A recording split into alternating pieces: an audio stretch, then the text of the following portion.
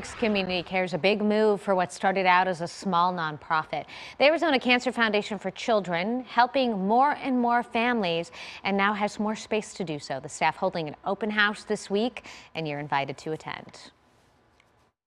So this is our Sunshine Boutique room. So when families come in, we give each cancer warrior a Sunshine play pack right here. So they grab one of these bags. They get to fill it with all the toys, blankets, anything that they see in here. Director of Development for the Arizona Cancer Foundation for Children, Tyler Mankey, says this is probably the most popular room in the nonprofit's new 2,500 square foot facility. You can kind of bring them in and just really space out our families and follow protocol with staying safe and making sure the kids can be kids in a safe area with giving them some kind of hope and light during some of their toughest times and the family's toughest days. I just want to get people in here so they can actually see and experience what we do and what we offer to families, because we really do rely on the support of our community to offer these programs to families for no charge. Christy Finari founded the nonprofit in 2014 after she lost her 5-year-old daughter Ava to cancer.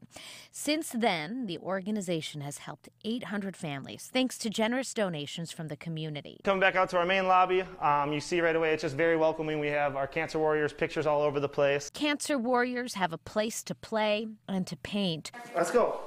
All right, let's go, Leo. They can visit with Leo, the therapy dog. Back here we have a little volunteer area. Along with these services, Funari says the foundation also offers financial assistance, a need that grows daily with the pandemic. One, she says, will no doubt force more growth here. We hope to move to 10,000 square feet. We hope to have an indoor playground, a larger art studio, a canine therapy room, a counseling room. We want to have a facility where families can walk in and feel as if a weight's been lifted off their shoulders and know that they're in a safe place where their child can play freely and the parents can have a break. And we just want to be there for them. I've met Leo. He is a fantastic therapy dog.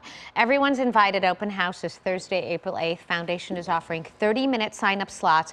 They're available from 4 p.m. to 7 p.m. so that they continue to social distance and follow all the CDC guidelines. We'll have a link on our website, fox10phoenix.com. I would sign up just so I can hang out with Leo. I know, he really is very sweet.